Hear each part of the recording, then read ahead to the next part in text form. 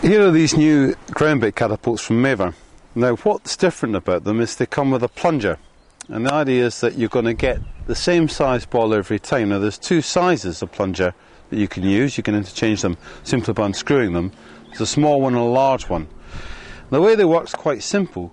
You put them in your groundbait and you squeeze some groundbait into the plunger part. You take your catapult pouch, I'll try and show you that way, and what comes out is a pellet, if you like, a groundbait like that. Now the advantage of it is you're always going to get the same size pellet every time. The other advantage I think with these catapults is you've got a nice bit of weight, a counterbalance on the catapult itself. It actually makes them nice to use. The system itself is well designed and solid. There's a stainless steel rod runs through the middle of the catapult itself, like that. The trickiest part's probably getting the plunger attached itself. The easiest way is to push the plunger down like that, screw it in first by turning the rod. So you screw the plunger part in first, make sure that goes home, and then screw the capsule part onto the handle. Now you've fitted the plunger inside, like that. This is a smaller one. Principle's the same. You squeeze your groundbait in.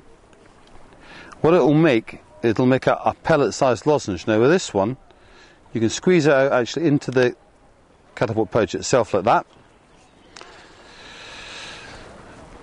Aim at your float, and away.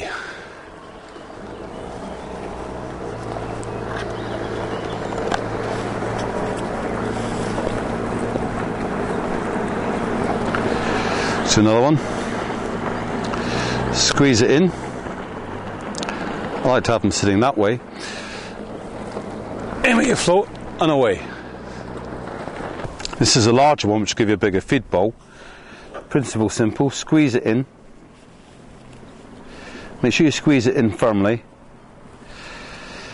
Turn it round and push your pellet out straight into your pouch. And there's your pellet. You can see it's quite hard. Aim at your float.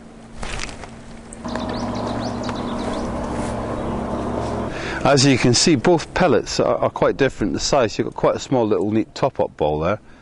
And this, when you think of it, if I squeezed that and made a bowl with it, it's a fair sized feed bowl. This, when you make it a normal bowl, it's just a nugget really. The advantage of being pellet shaped is they fly straighter. Bizarrely, they fly straighter than the sausage bowls do. So even the little small ones, which have a tendency to fly off, still go straight.